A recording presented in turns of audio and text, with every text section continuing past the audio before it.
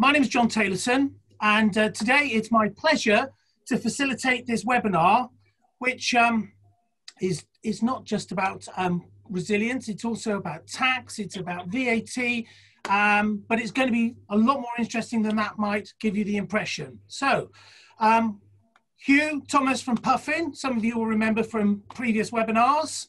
Phil, you might remember from one of the webinars, and Andrea has joined us today, and she's from Centurion VAT. So I'm going to pass over to Hugh for a moment to just introduce us all properly, and then I will take over again, and we'll spend the next 45 minutes to an hour chatting through tax and VAT and excise and management information systems and the like. Hugh, over to you, please. John, just a short introduction from me. You know, I've got a role on the Welsh Food and Drink Industry Board, and one of the work packages that we developed a number of years ago was the Investor Ready programme and building business resilience, which BIC are now delivering on behalf of the Welsh Government and the Food and Drink Board. You know, and this is a series of seminars. I think, you know, hopefully most of the people who are listening in have already perhaps been on one or two of them, but there's a series of seminars to hopefully, you know, upskill the sector, you know, and have some open discussion on, you know, on improving their businesses and, you know, how businesses can have better control over their finances and improve their discipline in that area. Brilliant, thank you, Hugh. Okay, so this year you may have noticed we've had a bit of a crisis, and that's really tested companies both in terms of some of the subjects we've covered in terms of planning, risk mitigation, trade credit, but very often corporate structure and tax has come through, not least because that has stopped some people being able to access some of the assistance they might otherwise have been able to get. So today we're going to talk through some of those issues. As we do that, we've got a chat function so that you can ask questions or make points as we go along, and we'll try and answer those as we go. For my part, being a previously food and drink business, I too have struggled with VAT and tax and the like, not just understanding it, but also the administration behind it. So, you know, for lots of you, small or large, it sometimes comes as, you know, a bit of a pain, and yet it is very valuable, particularly for food and drink businesses, because of course, ordinarily we are net beneficiaries. We actually reclaim the VAT and we don't have to charge it on a lot of our outputs. But knowing when to charge for VAT, of course, is extremely important and what is recoverable. I mean, tax needn't be taxing, but it is a worry. And of course, HMRC are renowned for not having a sense of humour if you get it wrong. So today, some of the areas we want to cover are how you avoid getting it wrong. We're not going to get into individual tax advice, that's not really for today, but hopefully you'll go away with an idea about what you should worry about, when you should worry about, and who you should go and worry about it with. So without further ado, I'm going to turn to Phil in the first instance, and let's just talk about it right at the start, corporate structure and tax. What should we be, and when should we be paying for it? Phil. Yeah, thanks. I'd change the name of that a little bit. I once tried to do a webinar on corporate structures and nobody signed up for it. So I suppose in that sense, this is a good start. We've got 17 participants, but I think nobody turned up because it doesn't sound terribly exciting. I'd pitch that as setting your business up to succeed. And there is a bit of understanding at the outset around what that means. I guess broadly speaking, we encounter three structures, and I will keep this brief. Lots of people will start out as a sole trader. So they get going, they start selling some stuff, and at the end of the year, they try and work out how much stuff they sold, how much it cost them, and ultimately feed a sort of profit number into a self-assessment tax return. So that feeds into income tax. Many businesses have kind of grown up, and particularly in the rural community, as partnerships, where broadly speaking, you get together with some other people, run a business, again, go through the same process of working out what you sold, what it cost you, and again, coming out with a figure that's split in line with perhaps a partnership agreement, if we've gone that formal, but more often than not, in line with, I guess, an idea that the partners have got. And that number goes on a self-assessment tax return, so back to income tax. And finally, and very commonly, of course, the limited company structure, which is slightly different. Limited by its nature, is a limited liability, which deviates from the structures that we just talked about, the partnerships, where there is liability of the partners or the sole trader.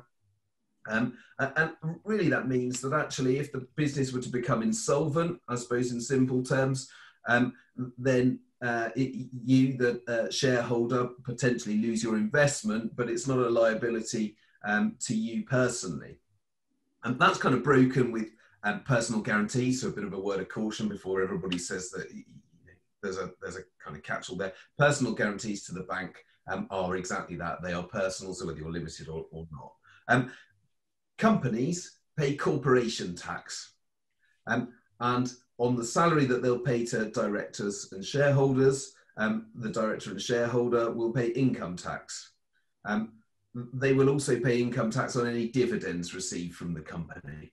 So broadly speaking, most businesses will contend straight off the bat with either just income tax on any profits that they're generating to them personally, or in a company structure, some income tax and some company tax. So we're already up to 2 taxes. Anybody that's got ambitions to, or is likely to, or is selling more than £85,000 worth of stuff is also going to be contending with VAT. And John put it kind of simply and said, well, look, in the food industry, aren't we all kind of the beneficiaries of the kind of VAT game? And actually, it's just not that simple, which it won't surprise you to learn, because you've got a whole load of people in the food chain that absolutely are the beneficiaries from the VAT regime. They can reclaim the costs of their inputs, their capital expenditure, and that's great news. And they perhaps don't charge VAT, or at least they charge it at 0%. Right at the end of the food chain, the restaurants that you go and visit act as tax collectors, because they do charge VAT at 20%, and they can, whilst they can reclaim it, they're usually net losers in that game. So it's too simple to say that the VAT market will kind of lead food and drink businesses to be in one area or another, and Andrea will no doubt touch more on that. But why would I be any of these particular structures? Well, I touched on limited liability of a company structure. I suppose, candidly, the most ambitious businesses are seen as limited companies. So for those that have got a growth ambition beyond the kind of small business around the family house, the family home, you are likely to see a limited company structure, and you are likely to see a VAT registration.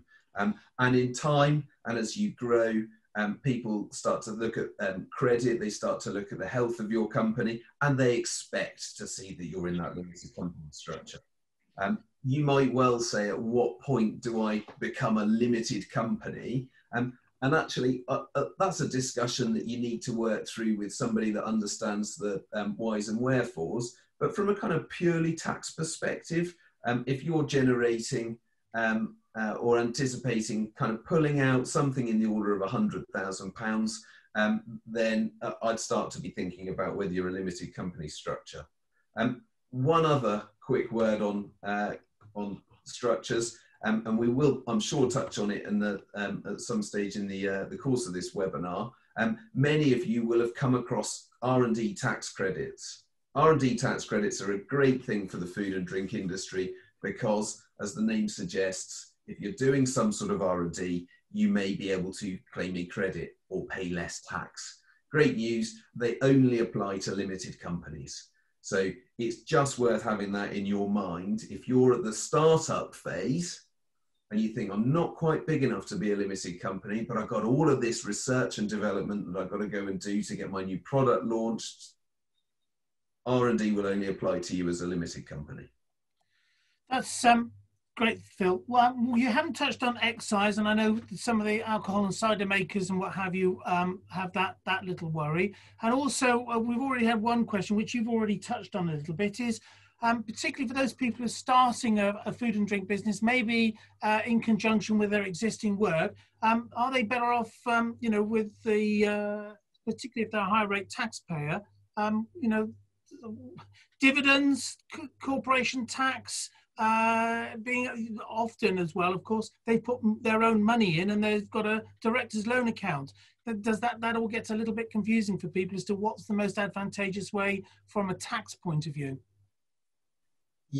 Yeah, thanks. I'll come back to that. I'll touch briefly on the excise point. It's a really interesting point, and nobody is happy, I can tell you, in the game of what duty that they're going to pay. So the small brewers want a different regime. The cider makers feel like they fall off a cliff because duty kicks in when they go beyond 7,000 litres. You know, the spirit makers pay their duty up front. There is nobody that feels terribly happy about the duty regime that they're in. And everybody watches the budget very closely because it will affect the profitability or otherwise of your business overnight in many instances.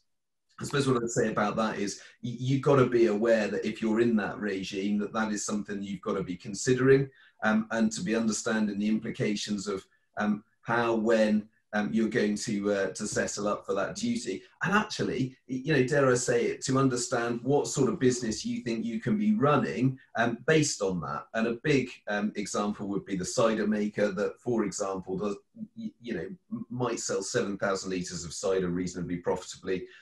I've seen businesses jump to selling 40,000 as they move into the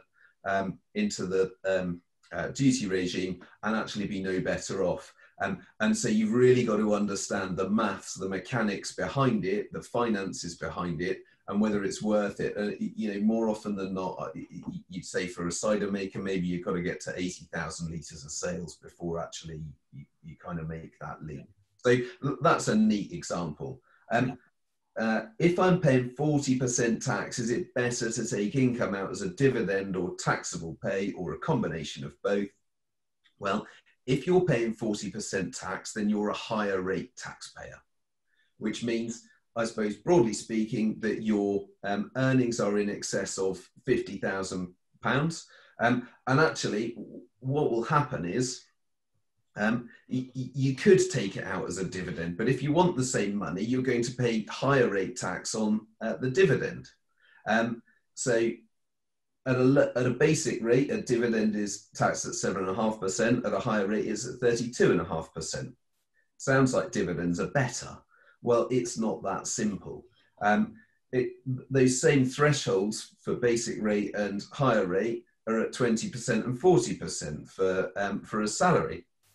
But you've got national insurance on top. Well, hang on a second, Phil, doesn't that all sound a lot worse? Yeah, perhaps. But actually, the salary will attract a corporation tax deduction, which the dividend will not. You might want a combination of both, because an amount of salary relevant to qualify for your national insurance contributions would make sense, perhaps. And you know, I guess there is a marginal tax efficiency on taking most of the rest out as dividends. But again, there are wider considerations. Has the business generated enough profit to be able to allow you to take a dividend? Because in company law, they can only be paid from retained profits. So if you don't have any, they're not an option anyway. John mentioned a director's loan account. Many directors will have placed a large sum of money into their business that they are owed back to them, effectively. And because it was your money, your taxed income in the first place that you invested into the business, it is absolutely your right to be able to pull that money back out, and you don't pay any tax on it. But actually, people don't often lend others money for free. So you could take that a stage further and say, well, shouldn't I be getting some interest from the director's loan that I've put in? And as kind of part of a bigger remuneration package, you might include a bit of interest that comes to you. You may or may not have clocked the interest, a certain amount of interest each year is actually tax-free. So you could be making that loan account work even harder for you by charging your company interest. There's some form filling that goes with all of that, and some administration, but understanding all of that in the round is going to be really important. Tax shield, effectively. Yeah. Okay, that's what the point is. If you're a food and drink company and you're in that position, it's worth having the conversation with your accountant about tax shields and what are we borrowing and the level of borrowing and how it affects our corporation tax. Can we get into our favourite subject of VAT? And I use the term VAT because normally it has a doing word in front of it whenever I speak to people in the food and drink industry. So obviously it is, as I always like to say, somebody's explained VAT on food and drink to you and you've understood it, they haven't explained it properly. So without getting into digestive biscuits, Jaffa cakes and the like, the principle these days, I'm guessing, is that first of all, you need to ensure that you understand what you're producing and what its VAT status might be. Andrea, how do we go about doing that?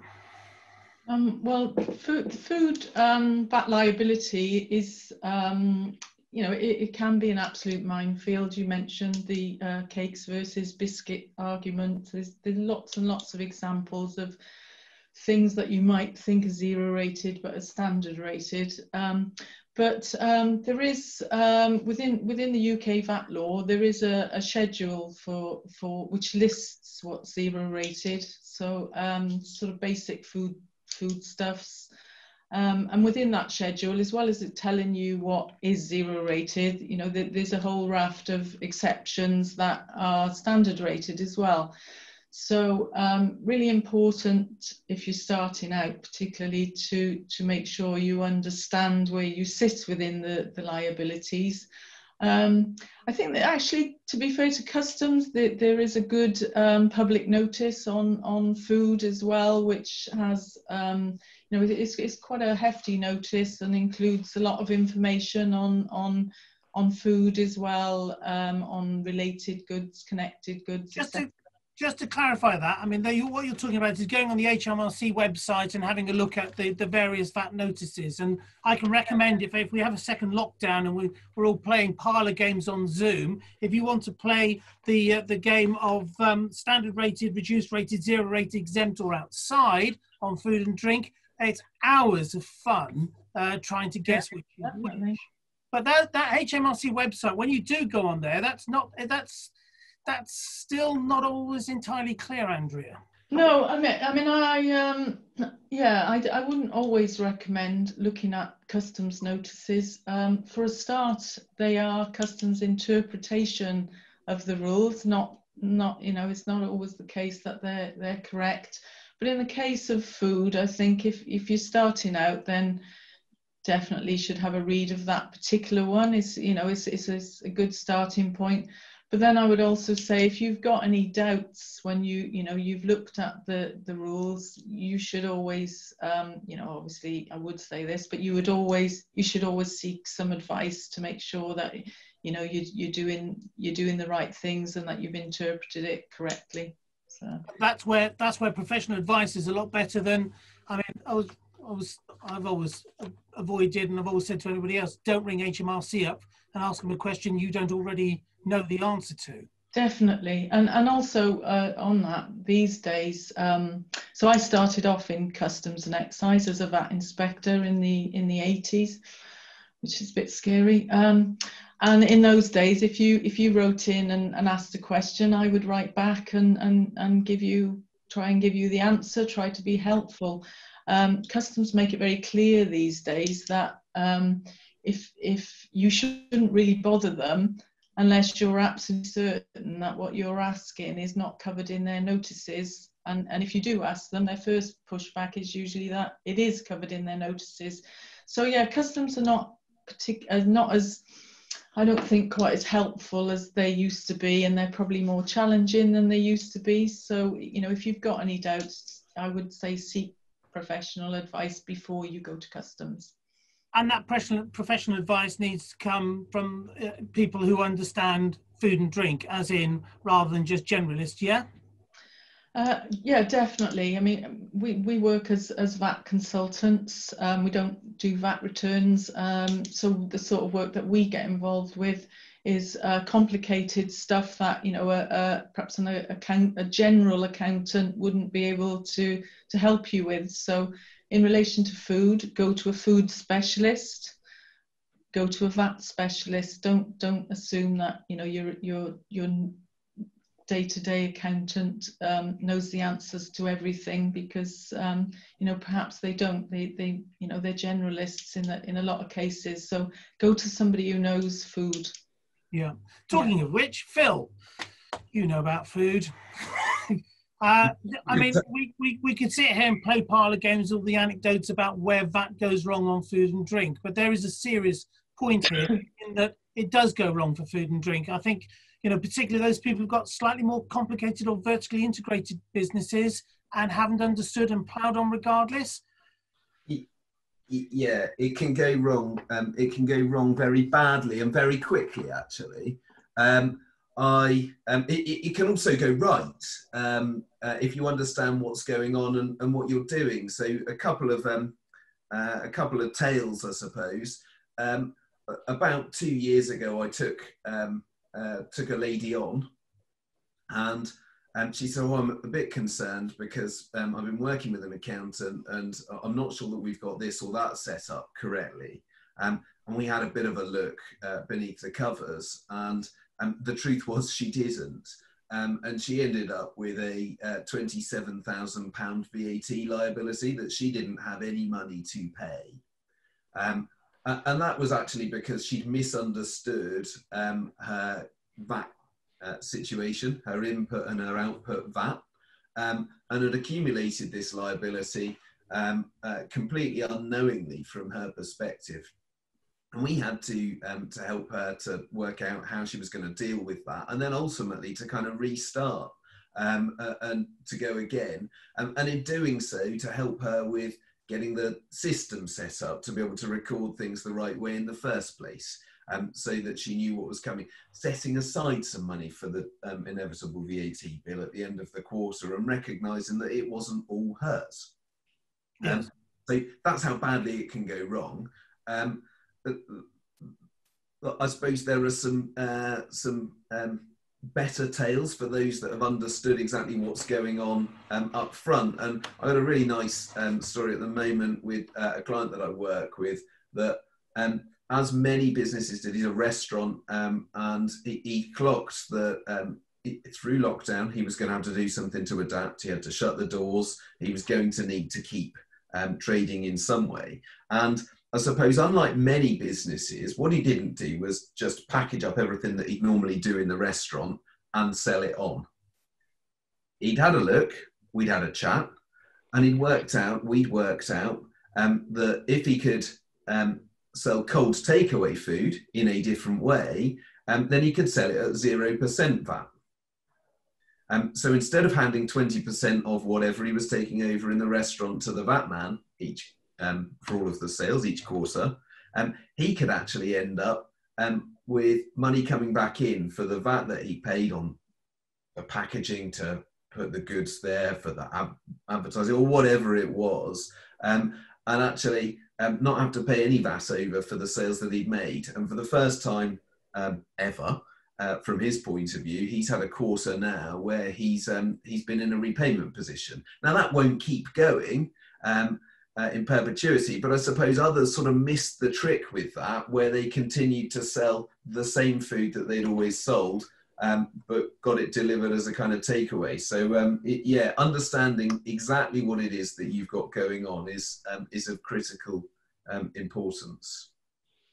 And when you're in those sort of situations, that you're relying on, well, first of all, the professional advice to make sure you understand the tax codes, but then obviously you need the systems set up properly. Now, I know we're all advocates here of the likes of zero, but of course you have to have that set up properly in the first place, and tax codes change and there are new VAT notices and what have you. Two elements to that really. One, how do you make sure you're set up correctly? Two, how do you remain set up correctly? How do you make sure you're in an informed position to know that something's changed? Phil, perhaps? Yeah, so for me, I think this is where, and my view of this is that the role of an accountant has changed. And we've moved from being a group of people that you dropped a brown paper bag off to sometime after the end of your year, that produced a kind of set of accounts that told you how you did 9 months ago, to needing to be relevant for today's businesses. And by that, I mean that actually the engagement is throughout the year and actually always in advance of year end, and not after year end. And what does that mean? Well, it means that there's a more regular dialogue. It means that, yes, we can get you set up at the outset on a zero, but that actually, because we're in close contact, because we're working with you on a regular basis, we're able to spot and advise and discuss and challenge and look at the changes that are coming. And they're not just VAT changes, frankly. They might be changes that are coming out of an autumn statement. They might be changes that we see coming around the corner for pensions, for capital gains, for whatever it is. But there's things like the structure of the company might need to change to take advantage of new notices and the like that come out. But Andrea, for those people who don't have Phil and are smallish businesses and don't feel that they ought to be able to rely on their existing accountant, where else should they be looking, or what else should they be using as reference material to make sure they at least know there's something they don't know? Well, I think Phil's exactly right in the way things are these days. You really shouldn't leave your accounts to the year end. You should, it's critical to know what's going on an ongoing basis. And I would say particularly, that's true if you're in the catering, restaurant, takeaways sort of business, because that's always been a really it's a big favourite of customs to look at. I mean, I've worked both from a customs perspective and as a consultant on unfortunately many VAT assessments where HMRC have come along and said you've understated your take-ins by a significant amount. And I think if a business is doing its accounts more regularly and not waiting to the year end, then it's in a position where it can see if things are going wrong, if its margins are not right, etc. And a lot of these assessments that we see, they're not. I mean, half of them are not really correct at all. But it's not always the assumption that the owner of the business has perhaps suppressed take-ins. It can be that you've got the wrong staff, or money is going out of the business that you don't know about in some way, and keeping your accounts up to date is, I think, really important to protect yourself against that sort of thing. I mean, a lot of people, some of the people on this call and others, I know, I can imagine we've got people, say, for example, a coffee roasting business. It's got a manufacturing business at the back that's producing food and drink for selling online, for selling wholesale, but also at the front of the place, they've got a retail coffee outlet and an EPOS system. So that EPOS system has got to be set up right. It's also got to talk to the rest of the business in terms of the information, the various revenue streams that are going out of the business. How should people be going about that and thinking about making sure that EPOS system is set up right? Well, setting it up at the beginning correctly is very important. Phil mentioned that £27,000 assessment somebody had, and probably that was from a misunderstanding at the beginning about VAT liabilities. In terms of EPOS systems, customs are much better trained at interrogating those than they once were.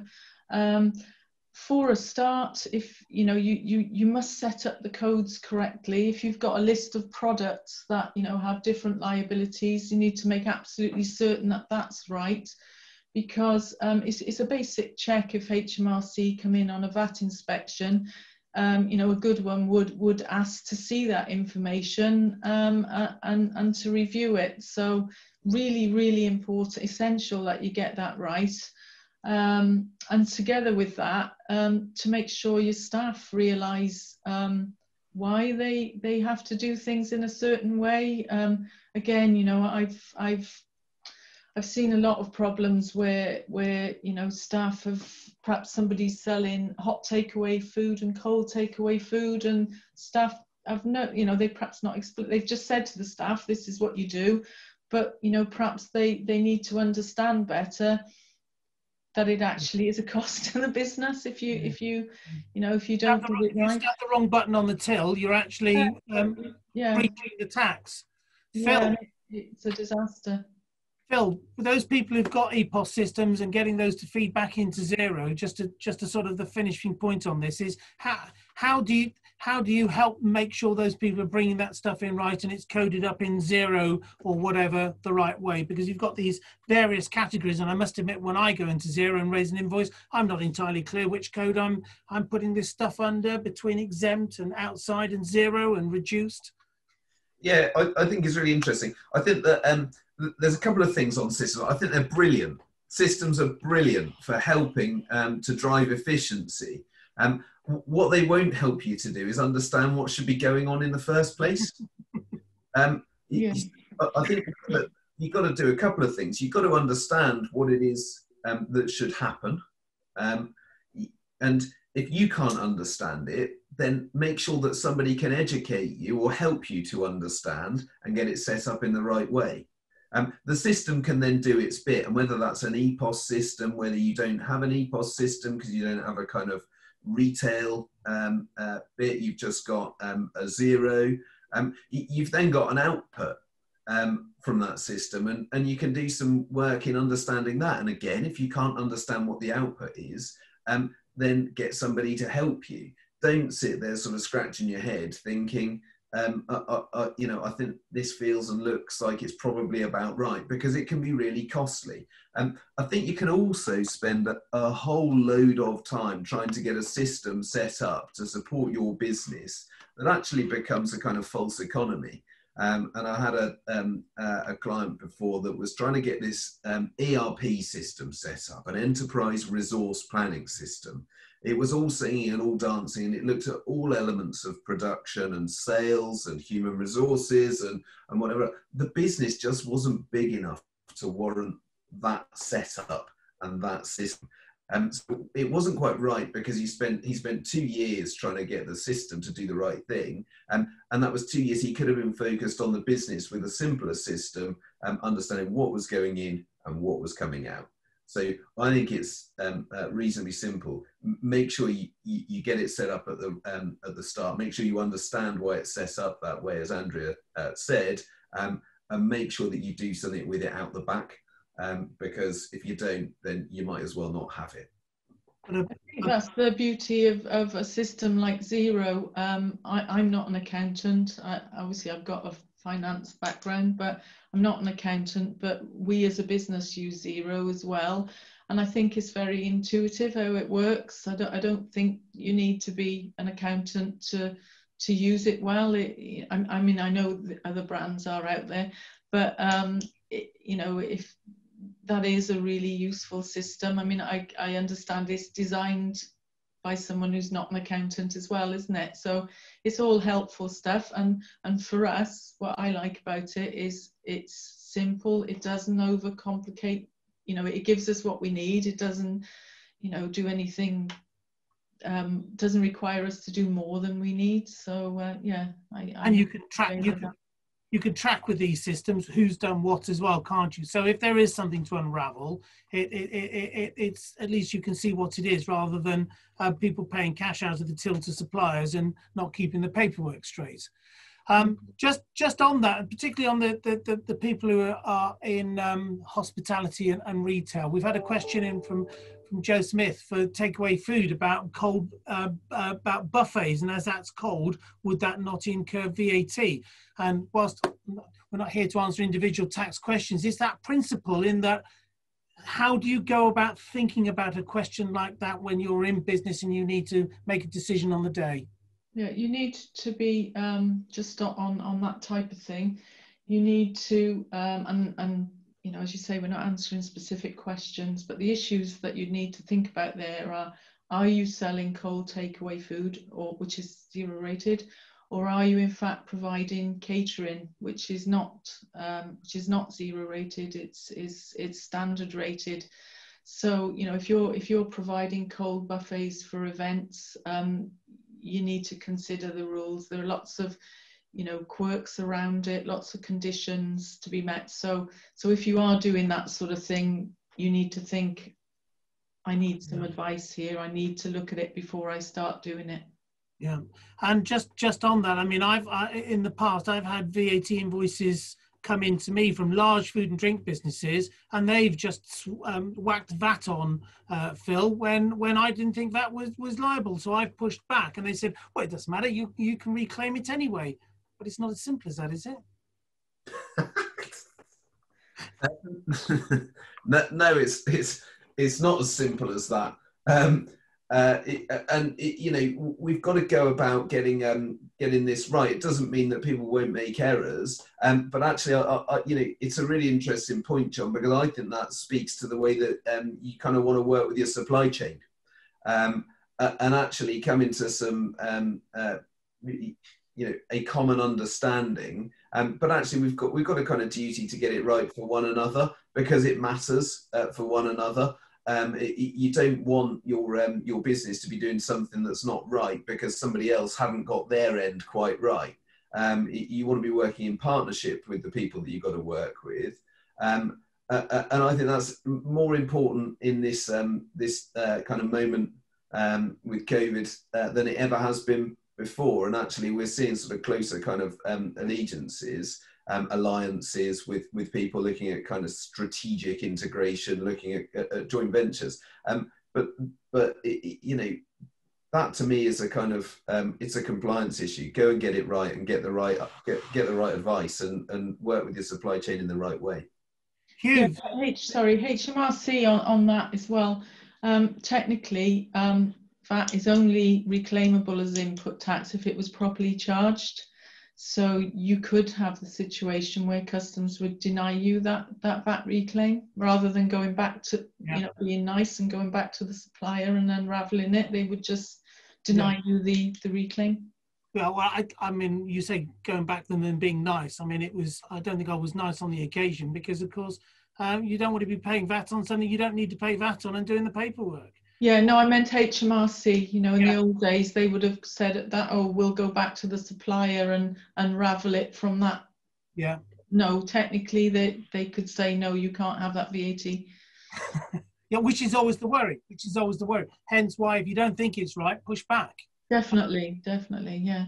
Bigger organisations like Puff and Hugh, obviously you've got those systems, you've got those ERP systems and the like, but at what point do you decide that you need to invest in those systems? How big do you think you needed to be before you could justify that sort of investment to sort of systemize all of this admin?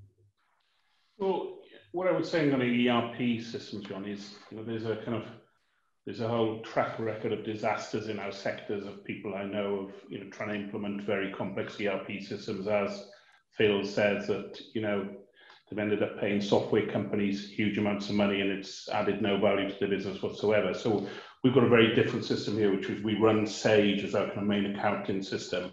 But then we've got what we call a manufacturing execution system, an MES system, that churns out kind of raw data that we suck out of SQL databases using Excel, and, you know, we then work on that for our management account and control. You know, so we've got a bit of a hybrid system that works very well. But, you know, I think the core of this is, you know, when you get a larger business, you've got to have a strong finance team. You know, we've got, you know, 3 very experienced people here. You know, they're all chartered accountant level, you know, and they're running our kind of weekly profit and predictives, and, you know, looking a year, a week, a month, a year ahead, and we update that every week. You know, so it's using a kind of range of tools. I think, you know, we've got a bit of a, as I say, a bit of a hybrid system that works really well for us. You know, what the benefit of that manufacturing execution system, and it also then runs traceability in the factory, and it controls all the machines and links.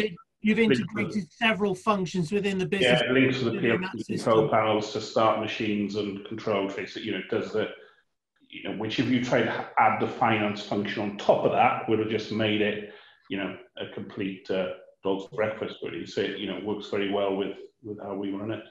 Yeah.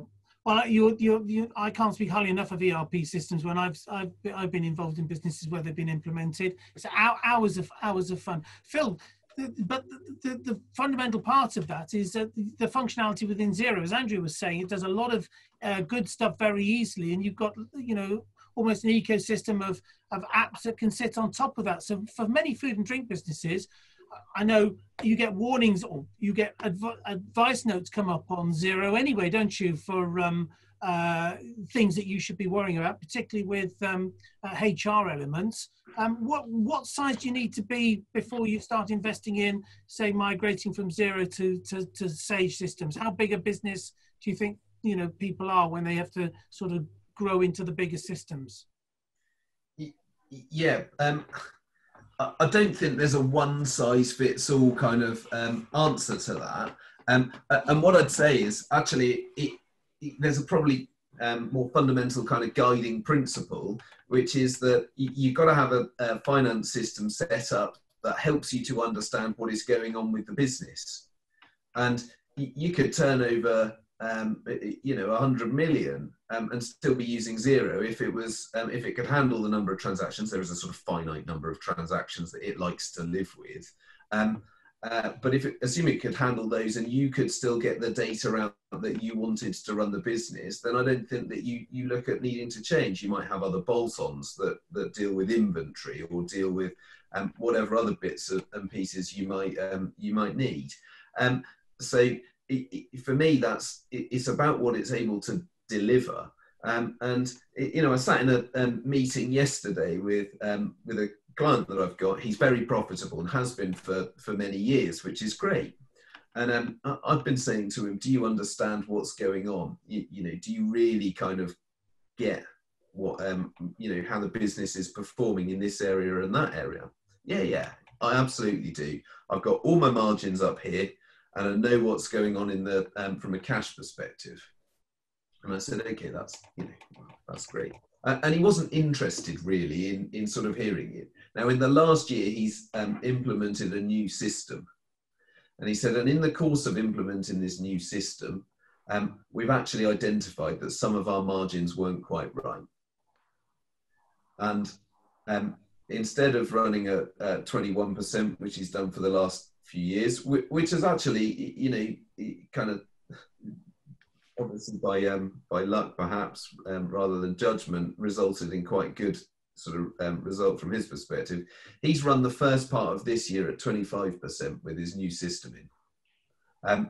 And what that's meant is that this year looks a lot similar to last year, despite the fact that he lost 3 months trading. That's a big difference. That's a very big difference. That's a very big difference. And so, you know, that is about the system being kind of fit for purpose, not about the size or scale of the business, and delivering the information that you need to go and run that business. So what you're effectively saying is it's not just the tax codes right in the system, it's ledger codes. It's being able to identify the cost of sale for the particular either channel or product that you're producing. That's absolutely right. And it is unbelievable the number of businesses that we might come across that you could identify a loss-making product that actually has been masked by the performance of the wider kind of suite of products. Yeah, so some people say, well, that doesn't matter because we've got to sell that product anyway to have those customers. You can't manage the profitability if you can't attribute the right cost of sale to either the product or the channel of distribution. Absolutely right. And don't get me wrong, there are strategic decisions you might take to go and sell a product that either generates a lower margin or perhaps just breaks even. because as part of your lineup of products, it's important. I'm led to believe, for example, that Wickes sells cement at close to a loss, but that you know that you can go and buy a cheap bag of cement in Wickes, and actually while you're there, you'll also go and pick up the pack of screws rather than heading off to Screwfix because although you could buy it cheaper, you happen to be in the shop. And you know, if you've got a strategic decision, that's fine. What you don't want is to end up selling loss-making products without a knowledge that that's where they are. I think in the world of online, where you have potentially products that you might have to sell, either on van sales or delivered services, things like potatoes, you may not make much money on them, but you have to have them on there. So you leave, you know, because you won't sell the other stuff. So I think it's very common within food and drink that we have products that we sell because we have to sell them rather than making money on them. It's knowing how much you're not making on them, I guess, is the key thing. Which brings us nicely to the future. And first of all, you mentioned it at the start, and I did say we'd come back to it. R&D tax credits. Everybody's talking about them, but of course, there's one of those things that we should be making more effort with, shouldn't we, Phil? Yeah, absolutely. So for those that don't know, an R&D tax credit is really useful. It's like it sounds. It's related to research and development. And it means that you either get some tax back, pay less tax, or in fact that you can kind of surrender it for some cash coming into your business, which would be pretty welcome for a lot of people. And that applies to making the key point there, Phil, is you don't actually have to be making money to benefit from R&D tax credits. No, absolutely. So if you are loss making, then you can elect to surrender the loss that the tax credit has generated for cash coming into your business. Broadly speaking, they work by saying, what are the expenses that we've incurred on research and development? What are the costs of the people, of the product development, of the wasted products, the attempts that we made? And it's in areas where you couldn't go out and find a commercial solution off the shelf, okay? And that doesn't mean that somebody else hasn't done it. Somebody else might well have done it, but they're not going to tell you what the answer is because it's commercially sensitive information. So you go out there and you go and develop it, you work out what it costs you to do it, and you effectively sort of multiply the cost of that up, which makes it look like it costs more, and therefore you pay less tax. But that's a really important point as well about R&D tax, because a lot of people, I think, have the misconception that if somebody else has already done it, it's not R&D. It's peculiar to your business and whether you have done it or not before, isn't it? Yeah, that's exactly right. Because somebody is not going to tell you, they're not going to give you the recipe for Coca-Cola. So if you want to go and make it, you're going to have to try a few things, and you'll get some of it wrong, and it will be rubbish, and you'll throw it in the bin, and there will be a cost of the materials, and there will be a cost of the time for the people that are working on that recipe and the development. I suppose, you know, what could it be? Well, it could be that you want a cheese with a certain texture profile. You want the calcium lactate crystals that are in there that give it the crunch. You want a product that has got reduced sugar and is going to need to travel in a certain type of packaging, because actually you don't want to sell it in plastic, but you don't want it interacting with the alternative packaging. And you can't quite get it right. You want to, you need, I suppose it even goes as far as software, and Hugh was talking there about the systems that he's got, and the fact that it's not a whole ERP system. He's got bits that will sort of bolt together. Well, if there is kind of bespoke, and it's a more contentious area with HMRC, and it needs proper review and proper advice, but even if it comes to working out how to integrate systems to do something that people hadn't thought you could do, or kind of works for you, there is potentially R&D that's going on in that space. And the conversation you and I have had in the past is that, because of course I'm duty bound to say that BIC has got an app that works on both iOS and Android, where you can record against individual projects the time you spend within the business on these, so that your accountant can have a clearly printed out CSV file as often as they like to record all this. The advantage being, Phil? Well, we know that when you record R&D as you go, your claim is typically larger than if you give somebody a brain dump at the end of the year and guess at what you think you might have done for the R&D. Yeah. So it's constantly at the forefront of your mind, and you're recording it as you're going along. You're going to end up with a bigger, better claim. Yeah, yeah, yeah. For the record, accountants don't guess. If you don't record it, you're potentially missing out on it. Okay, so we're nearly at the end. Thank you very much indeed. Can I both, as Andrea, we were going to have a prediction and a top tip from you, if we may, please. Right. Top tip, I would say get on board with Brexit. If you're an importer and exporter, there are going to be changes, and I would definitely recommend that you start addressing them and receiving updates from, I mean, we do them, but updates from anywhere and everywhere to make sure you know what's going on there and how that's going to affect you. So that would be my top tip. Are you issuing updates, Andrea? Can people access that from you? Yeah, we send them out to our clients regularly. I've got a lot of experience in international trade. We're running training sessions. But yeah, if anyone would like to go on our website, which is centurionvat.com, there's a facility to sign up for newsletters, news bites. There's no obligation whatsoever. We won't pester you, but it's one way to keep on top of what's going on, because there will be changes that affect you, even if your business is just involved with zero-rated stuff if you import and export. And in terms of predictions, when we leave the EU, we could, it would then allow the government to mess about with VAT rates. So that could be in a positive or a negative way. They might decide that they want to help the restaurant industry more by keeping a reduced rate in place, for example. And the other thing, which is not really, it is a prediction, but it's probably also going to be a fact, is related to making VAT digital. Anyone who's VAT registered will know that, that regime has started, submitting your VAT returns digitally.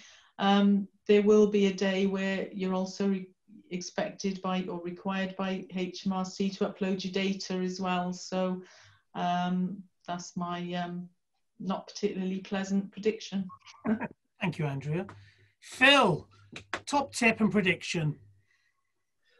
Well, my prediction is that, a bit like Andrea, that we're going to see an increasingly kind of digital world. And that's going to mean that actually corporation tax starts to get paid quarterly, maybe monthly. And that so you get access to all of that data. It's also going to, rather sadly, do accountants out of a revenue stream that they've enjoyed for the past 250 years, which is the idea that we go and pull somebody's accounts together at the year end. So that's my prediction. Systems will do that. And therefore, actually, it doesn't mean that I think I'm going to be kind of wholly redundant. I think that actually what it will mean is the relationship with accountants changes, so that you need to talk to an accountant throughout the year about what's going on and the planning that's going on. And you either need a finance team, like Hugh's talked about, that's got the in-house capability to go and do it, or you need an accountant that is going to be on the phone to you and talking to you, once a month, say, about what's going on. So my kind of top tip is that actually, if you feel like you've got that relationship with your accountant, great. If not, make sure that you can find somebody that you can get that with, because you should be talking to somebody once a month in the climate. Hugh, after a reflection, top tip and a prediction. I think, top tip is to get people around you that you trust and will provide you with the right advice, John, isn't it? It's interesting talking about R&D tax credits, because a number of years ago now, 4 or 5 years ago, we had one of these kind of off-the-shelf companies came in to give us some advice on this, and we felt as a board it was far too edgy, if you know what I mean. I think, but we took some lessons from that, then went back to people that we trust more, and found a kind of equilibrium and a long-term position on what we do in that area. But we've got we've got tax advice specialists, and we've got our in-house team here, and I trust all of those implicitly. I'm MD of a business. I know very little about the detail, to be honest, John, but we know we've got a team around us that know what they're doing. So seek the right advice is my top tip. And your prediction? It's going to be time of change, I think. An opportunity, opportunities and threats. But don't miss out on the opportunities. Yeah.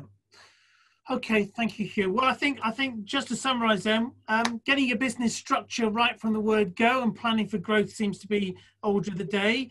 Tax codes, plainly, both in EPOS systems and in your accounting system, and that comes back to ledger codes as well to make sure that you know what the cost of sale really is for a product or a market that you're serving.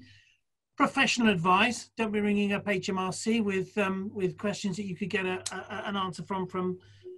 R&D, plainly, that's a rich vein, and if anybody's interested in that, we can help them with a little app that'll help them do that. I'm duty bound to say that we've got another of these webinars on the 29th of September at 9:30 in the morning. This one you'll love. It's Other People's Money, which is actually, I think, going to be pretty relevant because, of course, if you've run out of means of raising debt, then you might be tempted to look at the equity sources, hence the title, Other People's Money. I was particularly pleased with that one, as you can tell. I have to thank Hugh, Andrea, Phil, and Linda for keeping me honest in the background. I have to thank everybody else who got up this time of the day, and hopefully you're still there on the other side. And we'll look forward to seeing you all and more on the 29th. Thank you. Thank you.